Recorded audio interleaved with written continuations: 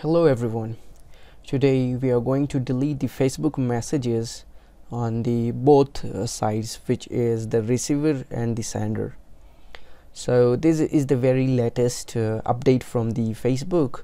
Of course you have saw the update from WhatsApp, and now let's take a look at the Facebook messages and how to delete them.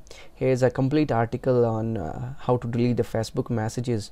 The link will also be in the description too, where you can check step by step all the procedures, and let's now do it practically. Now let's send a message to one of my friend. Now the message has been sent. What you need to do is, like, you can see the three dot option right here which says more. Now just click on this and you have now the option to remove it here. Now when you click the remove, it will give you two more options. One is remove for you, which will be only removed for you, not the receiver.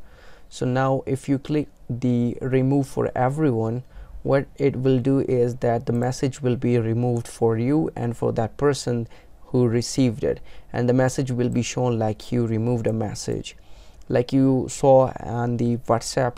And yeah, of course this you can delete a message for about just 10 minutes.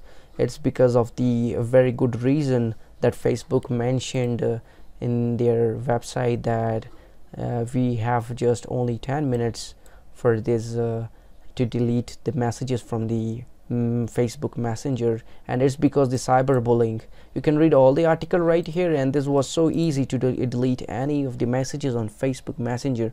Hope you like it. If you do so, do like it and share with your friends. Thank you.